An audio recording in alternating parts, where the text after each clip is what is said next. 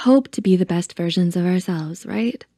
Sometimes we can stress about achieving our goals, and the overwhelming pressure can stop us in our tracks and leave us unmotivated or stressed.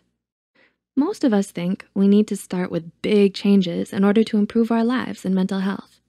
But what if I told you some simple, small actions you could put into place that could cause some real change? It's the small things that add up and can make a real difference with time, and some with no time at all. So here are 7 small changes that will improve your life and your mental health. Number 1, put your phone on silent and face down. Social media can be on our minds quite often. With our attention being pulled from one place to the next, it's best to slowly peel back our distractions and focus on the present. That means you browsing endlessly like a wide-eyed zombie on social media is a habit undeserving of your time. Leave the zombie look to the horror movies, not your phone screen reflection. Try leaving your phone on silent, always. If you need it for work, leave it off when you aren't expecting a call and on the weekends. When you enter a room or go out for dinner with family or friends, put your phone away or face down so the bright glow of your screen won't bother you with a notification. Our phones have a way of causing a bit of undue stress on us. Social media can be unhealthy. Emails from work can distract us when it's the weekend. And those random notifications beside our apps, they aren't even real notifications. Who cares if my long-lost cousin Larry posted a new video? He posts them all the time. Number 2, if you set your alarm, place it opposite your bed. Do you often wake to the sounds of birds chirping in a sweet morning breeze? The smell of a fresh cup of coffee and splendidly cooked eggs. That's right, splendidly. What pleasures. No? You wake up to the sounds of that horrid alarm tone? That was once set to sound peaceful. You naive little you. And what is it you smell? Not fresh coffee, but dirty socks and last night's takeout pizza. Pizza. But the point is, our mornings aren't always the greatest to wake up to. That's why sleep is so blissful. But we can't sleep all day. Oversleeping can have a negative impact on our mental health, which is why, if your sleep schedule is off, you'll likely need an alarm to kick things into gear. If you use an alarm in the morning, it's best to place it near the opposite wall from your bed. Keep it as far as possible while still in your bedroom. Or if you don't have anywhere to be, or you work nights, make sure your schedule is on track, then wake naturally. I know, kind of contradicting, right? But if we don't need to be somewhere, we should give our brains the relaxing reset it needs, then wake up naturally. But if we're doomed to often sleep in, go ahead and set your alarm, and then put it somewhere far across the room on its own comfy little pillow. That way, you'll have to force yourself out of bed to turn it off in the morning, jump-starting the awakening process. You can't drowsily hit snooze if you're already up and walking, right? Number 3, carry a bottle of water with you, always. 8 cups a day. Yep, that's right, Sai, 8 cups a day. Yep, 8 cups a day, that's what they always say. And hey, I wouldn't have it any other way. You can even try it today. What do you have to say? Sorry, I was giving myself a little rhyming challenge. It was very nice. I can't stop once I've started the rhyming process. No, it's cool. It's very important that we stay hydrated throughout our day. Drinking plenty of water helps our mood and our memory. Not enough water, and we feel mentally foggy and unalert. So, try keeping a bottle by your side at all times.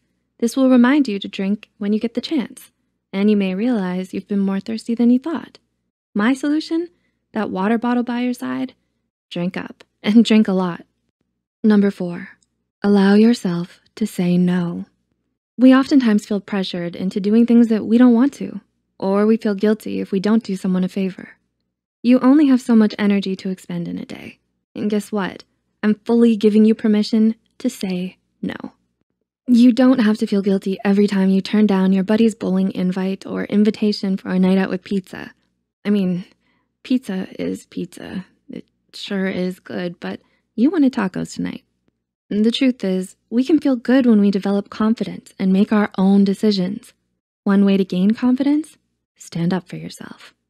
I know doing a favor is a good thing, but if you're often taken advantage of or simply don't want to do something, say no. And once you do so, allow yourself not to feel guilty and simply do whatever it is that you want to do. It's tacos for you tonight. Number 5, keep a journal and share your ideas.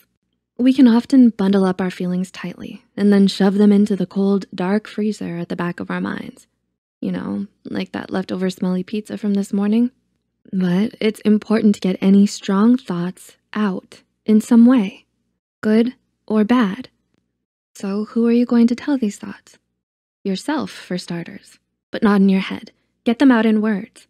Research published in APA's Journal of Experimental Psychology generally found that expressive writing reduces suppressed and intrusive negative thoughts and can improve our working memory. This freed up mental room can allow us to use our cognitive resources to focus on other things and improve how we handle stress. So start writing your thoughts down or share your ideas and thoughts with someone you feel comfortable with. You can even write down what you're grateful for each morning in a journal to start your day with positivity. Expression leads us to feel better about ourselves and frees up some space in our mental room, even our old mental freezers. Number 6, replace the bad thoughts with good ones by acknowledging them first. It's best to express what's bothering us by talking to someone or journaling and sorting out these problems on paper. But if unnecessary worries find a way inside your mind, try acknowledging them and then consciously allow yourself to move on. This can be tricky for a lot of people. We tend to ruminate and worry about things that generally won't harm us in the long run. We can be watching a movie with a worry lurking in the back of our minds, or the pain from a harsh comment still weighing down on us. Take a moment, take a breath, acknowledge what you're feeling, and then distract yourself. Lay your feet out. Your favorite scene is coming up. Take a potato chip. How salty. Start up a conversation and tell your friends about how much you enjoyed those tacos last night. Sorry, I must be hungry. And number 7, think before you react. Someone just said the most annoying thing to you and you can't help but scream. But you can help it, can't you? And well, the odds are you won't scream, but you sure feel like it. Before you go on to reacting angrily from a bad mood or rude comment, take a moment to consciously question it. How will your reaction change the scene? Your words hold power in many situations, for better or for worse. You can worsen a situation or improve it. It only takes a moment to decide. Which will it be?